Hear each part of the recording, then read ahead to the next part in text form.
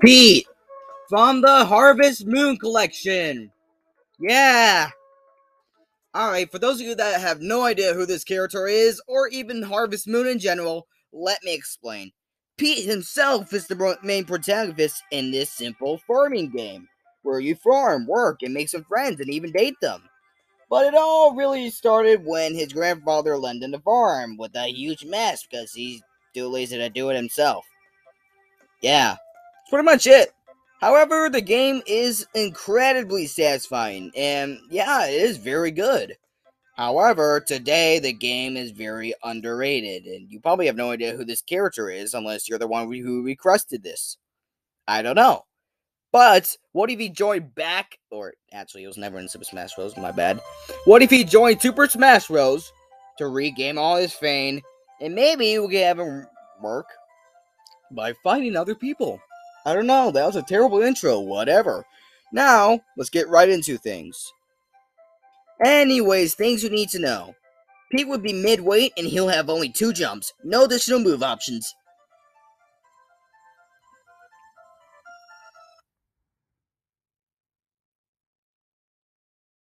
Starting with Pete's jab, we're going to have a one-tap spammable jab.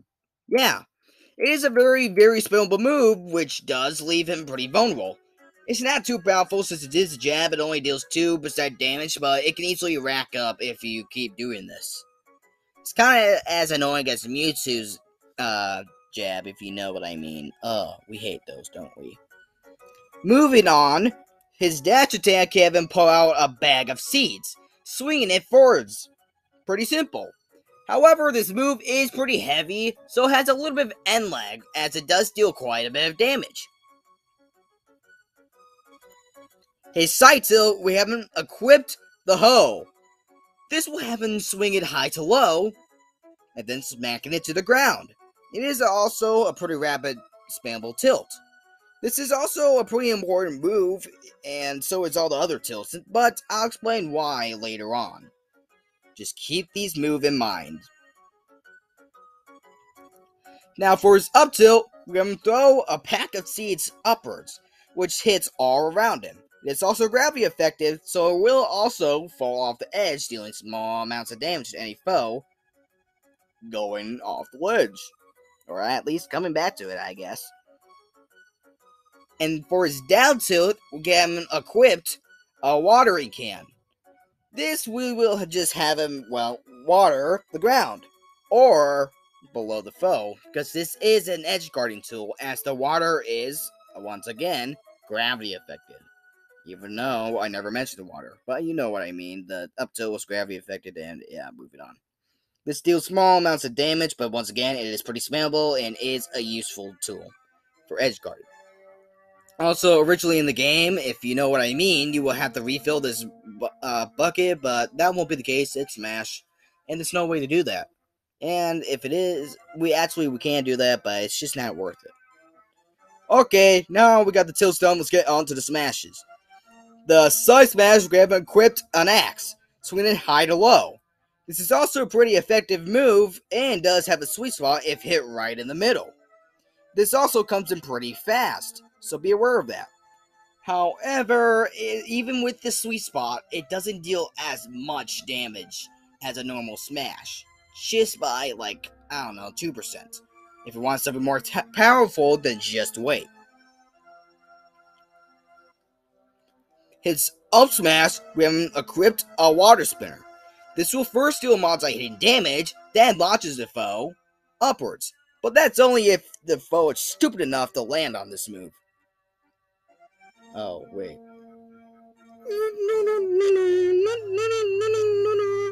Anyways, for Pete's down smash, we have him equipped a hammer. The hammer is usually meant to break, well, big boulders and stones, so why not? This is a pretty powerful move, and yeah, it is also an edge guarding tool. If you're on a ledge and you have your fingers trying to hold on, getting hit by this move, yeah, you're gonna break a few fingers, I can tell you that. Once again, this is a very powerful move, but yeah, a little turnout. It's a one smasher, and not only that, it has a bit of end lag, so use this wisely. But if you do end up using it wisely, then it will be worth it. I can tell you that for sure. For his neutral air, we can grab the seeds again in the bag, and then spins with it. It's once again a little bit of a hard move, but once again, has a little bit of end lag. His side air, we have him equipped a brush and brush the foe away. It does have a little bit of knockback, and it is a little bit spammy. His back air, we have him grab a paint bucket and paints the foe or anything behind him. This will also give the foe a paint effect, which would make them heavier and slower. The up aerial, we have him ring the bell above him. This will hit twice, and it does once again, like the side smash, has a sweet spot if you hit right in the middle.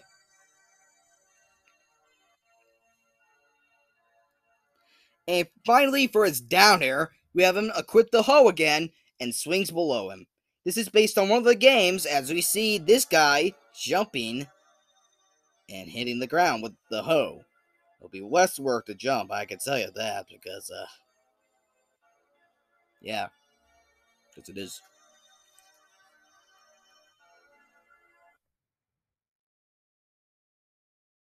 Pete will have a wide range grab by having him use another friend's fishing rod.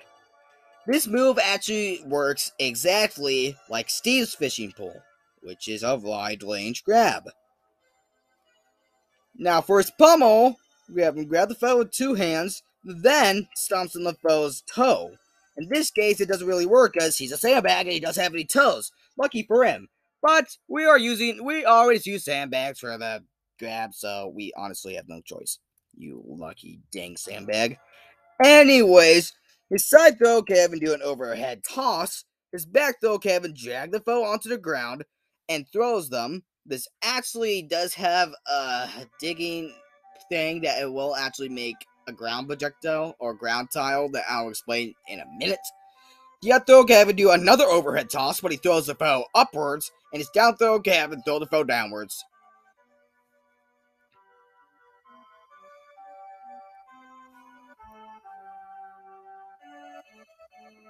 Now, remember the concept of Harvest Moon in general that I've been explaining before? Yeah, that's right. You have to work and farm. That's pretty much it. No fighting or anything. Of course, I gave him an entire moveset that he's supposed to fight. I mean, yeah. Otherwise, it's not really Smash, isn't it? Or a fighting game. That's not the point. We're getting off track, okay? Now, the main point is that is it really a good moveset if you take off the entire farming mechanic of it? They're supposed to work and farm in order to, well, succeed at this game? Well, of course we should do that. That's why I'm giving them a gimmick for this. Well, it's kind of less of a gimmick and more of a command. A move command, to be exact. Anyways, let me explain. So, if you use the side tilt, which is the hoe, and the down throw, back throw, that's incorrect, which is the foe dragger, this, or that, will give you a ground tile. Now, if you then use the up tilt on the ground tile, you can, well, plant seeds on it. Because, yeah, that's the up tilt, seeds. Then, if you use the down tilt, which is the watering can on that tile, it will then slowly grow a plant. Now you might be wondering, what plant? Well, I'll explain that in just a second. Off to the specials! Whee!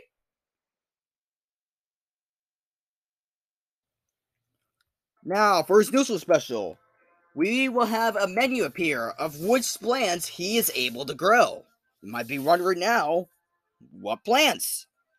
I will explain. The first plant can be the most deadliest, poisonous plants ever. A cabbage! Oh, that's not that deadly. Never mind, I lied. Anyways, the cabbage is simply a gravity affected item that deals small damage but has far range. It deals about 4% damage and it does a grow time of 15 seconds. The next plants could be the watermelon. The watermelon is a heavy gravity affected item that deals massive damage but has very short range. When hitting the ground or even a foe, the watermelon will actually explode and splatter. The damage in itself will actually deal 22 damage, but it does have a little bit of splash damage, or the exploding pieces, that will deal 3% damage each chunk. Its grow time is 30 seconds.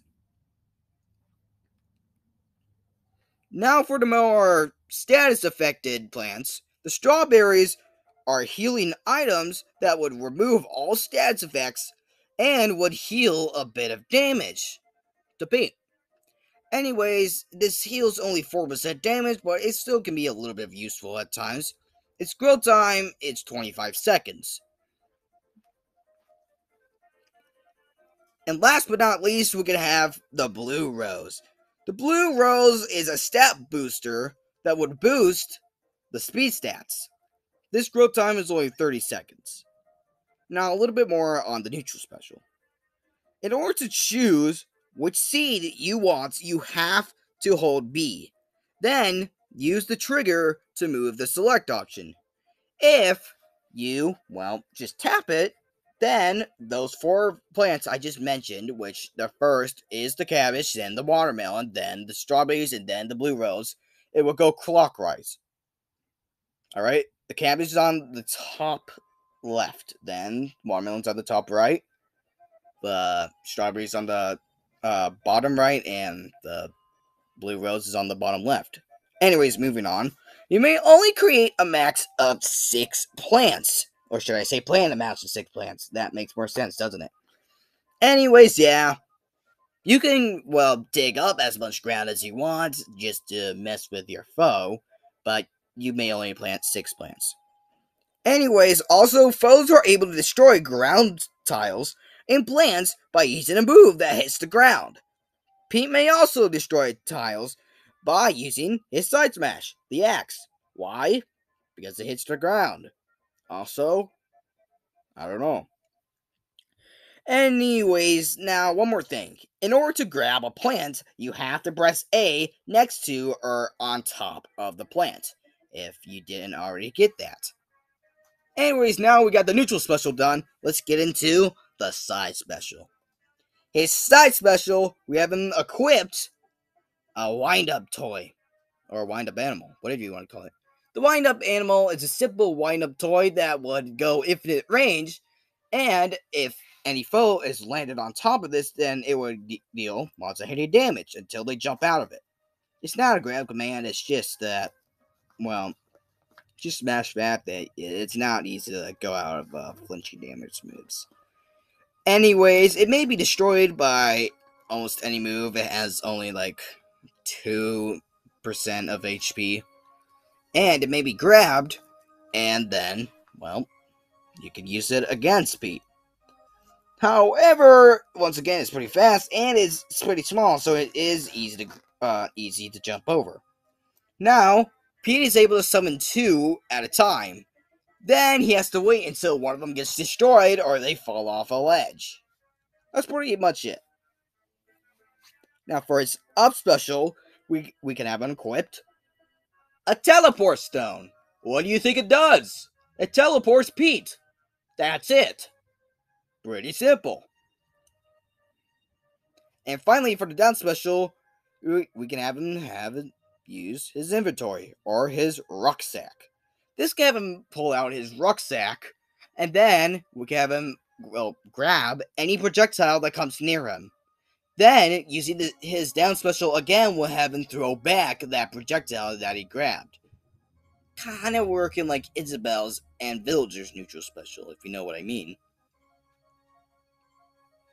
Anyways, yeah, I guess that's it for specials. Let's get into the final smash.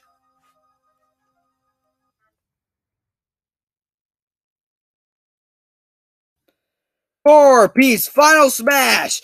We can have him have a parade of animals stomp onto the foe. This is a cinematic final smash, so he will have to grab the foe first. Then he will put the foe into the town, and they will be crushed on the floor before they even got up. A whole bunch of animals would stampede on them, kind of working like Yoshi's final smash. Once again, for like the second time, this is a cinematic final smash, so if above 80% damage, it is an automatic KO.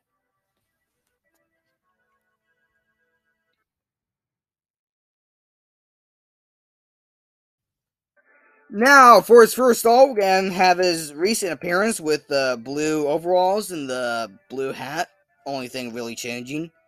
The next one can be based on the classic appearance, which he will have a green hat and a darker blue overalls. The next one can have a red alt with a red hat. This time we have to have a blue scarf and some blue overalls. And the last all for Pete, we can have a purple hat and some purple overalls. The next is actually an alternate costume, which her name is Claire. Clarence, whatever you want to call her. Whatever. Anyways, this is opposite gender and another gender that you're able to play in the game. Some of the games, not all of the games will allow you to do this. Anyways, the fifth dog can be Claire, which we will have her red shirt with her blue overalls.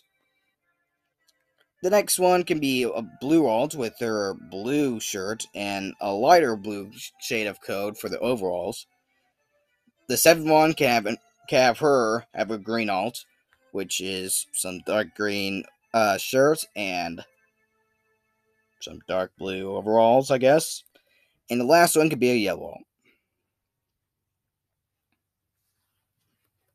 Now then, for their taunts, we have them, well, get really tired of smashing, I guess, and then they quickly fall, but then quickly gets back up. For their second taunt, we can have them eat a wild berry of grapes. That's what the game calls them. A wild grape berry. And the last taunt can have them pull out their dog. Yep, man's best friend, even though you can play as Clear now. Whatever. Now, for the victory animations for both of them, we're gonna have them, well, raise their fists upwards. This is based on this badge as we see in the game. The next victory animation, we can have them water their garden, but then notices that the victory screen is going on, so they just smile at the victory screen. You, I guess. And the last victory animation, we can have them, once again, pet their dog. Because dogs are lovely animals. I don't have one myself, because, I don't know. We just don't have the space for it. Whatever. Main thing is, dogs are man's best friend. You got that? Okay. Anyways, that's it. That's what if the farmer, or in this case, Pete, was in Smash. I hope you enjoyed this moveset, and if you did, please consider subscribing. If you don't feel like subscribing, then no cookies for you. Oh, wait, I used that joke before. Okay, if you don't feel like subscribing, then just give it a thumbs up. If you want to hang out with any of our community or everyone or all the fans, I guess you can join our Discord server. And oh, there is no and. Oh, okay. Well, that's it. That's one of Pete's and Claire What's in Smash. Hope you enjoy this moveset. So long, peeps.